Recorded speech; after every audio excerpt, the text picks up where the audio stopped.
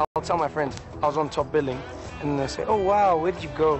And I'll say I went somewhere to the bush and Tumisho shot me. And they'll be like, "You got a raw deal."